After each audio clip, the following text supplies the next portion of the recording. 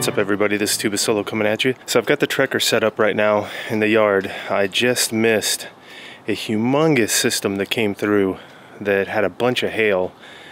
But I spoke to my buddy Matt from Lead Me Outdoors, and he told me that another system is supposed to be coming through here pretty soon. It's starting to darken up again with the clouds here. Hopefully we'll get some hail again and we can get a little bit more data here on the Skyscape Trekker. Now, you know that the Skyscape Trekker went through a Sierra thunderstorm and it did marvelously well. I was really quite pleased with how well it worked in that situation. So we'll go ahead and give this thing a go. Hopefully we'll catch some good footage and see how the Trekker holds up in a good rainstorm, possible hailstorm. Now for you eagle-eyed viewers, you'll know that this particular model of Skyscape Trekker is the older version. It's kind of that lighter green version of the tent. Still a really cool version, but if you haven't seen the latest version of the Skyscape Trekker, they're doing it in like a dark green. I mean, it looks absolutely gorgeous, that dark green. I really am hoping to maybe pick up another one of these Trekker tents once all this stuff is over, and use that one as one of my primary tents, because yeah, that dark green looks absolutely beautiful. It's starting to get a little bit windier here, and things are starting to get dark, so it looks like we may get our system yet. So one other thing that I wanted to point out too is that I'm using a polycryo sheet or polycro sheet underneath to keep any water from the bottom coming up. I need to adjust that thing right there. It looks like it's sticking out just a touch under the vestibule there. But yeah, I am going to be using a polycro sheet underneath the tent. So that's just one thing to remember when we come back and see you know, I don't want to say the word damage, but then once we see what the rain has done to the tent, you know, needless to say, I would imagine there's no water that's going to come up underneath in any way, shape, or form. I just stepped in a gigantic puddle.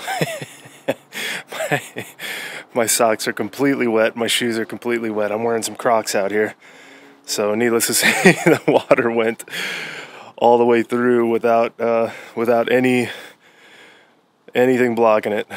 So yeah, again, there is the Skyscape Trekker. This is the one that I've been using for the last year, and it has done exceptionally well for me. I am very happy with the results that I've been getting out of this Trekker so far. I think you'll see that in my part 5 video when it finally drops. I'm really glad that I waited to do part 5. I didn't jump the gun, and I've had this in so many situations now at this point that really I feel like I've reached a point that I can make a pretty fair assessment on this tent. That second system finally came in. It is really coming down right now. We haven't gotten any hail yet, which is fine. But yeah, I mean, it's really coming down pretty hard. I'm actually quite surprised at how much rain is actually coming down right now. But yeah, Trekker's out there doing great so far. We're gonna go ahead and see how everything fares after this good shower. This system that's coming through is pretty sizable, and it's making for a pretty interesting experiment out here. Well, it's been coming down now for a pretty good consistent half an hour, and the Skyscape Trekker is still out here. I was inside the house. I was cutting some video from earlier when the rain was coming through, and I heard some thunder, so we may still get our hailstorm yet, but I don't know. We'll see what happens. I mean, the water is pooling up like crazy, so there is tons of rain right now. You could see there.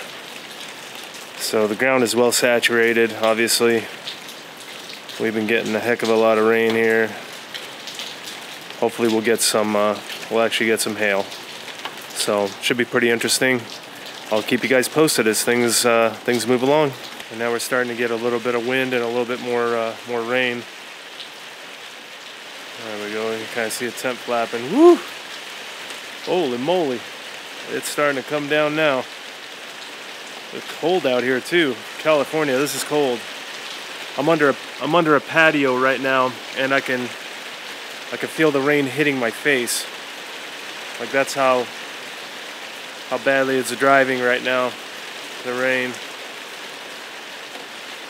But yeah, that tent is getting a serious testing right now. Good stuff, loving it. Alrighty, so the rain has kind of subsided here, and the tent obviously is still standing, so that's a positive. But yeah, I mean, you can just take a look at how much rain fell. I mean, that's completely soaked the ground over there. But we'll go ahead and open this up and see what we got on the inside.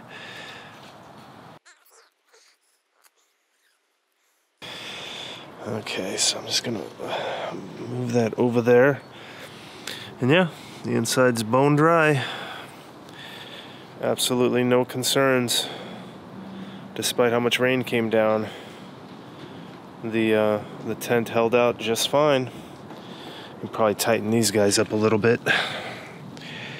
So yeah, there's definitely some play there. I don't think that's from opening the door necessarily. I think it's just as it was sitting here. So let's go ahead and close this guy back up. There we go. And yeah.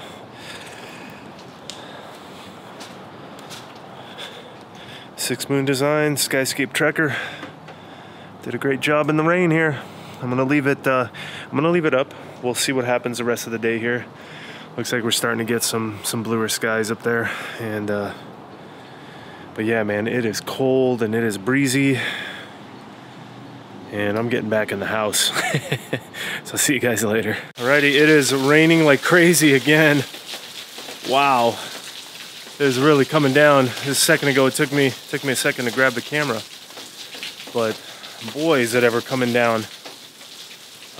We still haven't gotten hail yet, which is kind of a bummer, but again, the Skyscape Trekker has been sitting out there for hours now at this point, and it's just been rained on like crazy. There it is, doing great.